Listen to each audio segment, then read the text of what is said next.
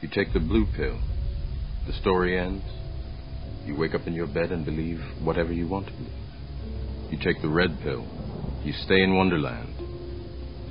And I show you how deep the rabbit hole goes. Well, it's a never-ending process. Upgrade, upgrade, upgrade.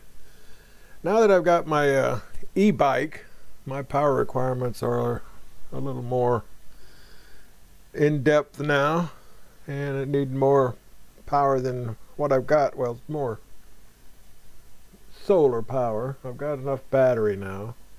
Got 70 amp hours, 35 of that's usable since they're AGM cells.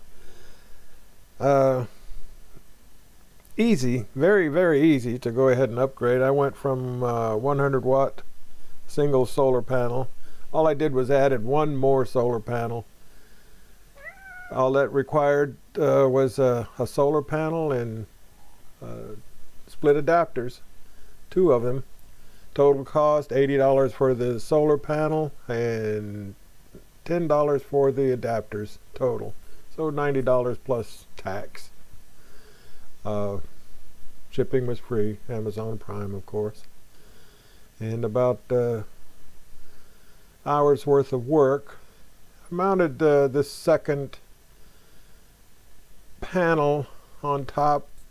No screw holes, anything like that. I just went with strictly some 3M VHB. That's very high bond tape, and some 3D printed adapters and some cheap little door latches that I use so I can put the panel on top, take it off very easily, very easily.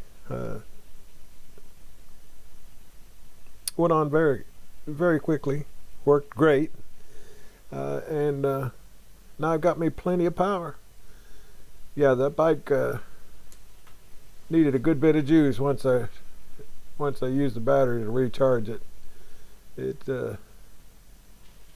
a hefty battery inside that thing, and so one more panel, and I'm good to go. Thank you much.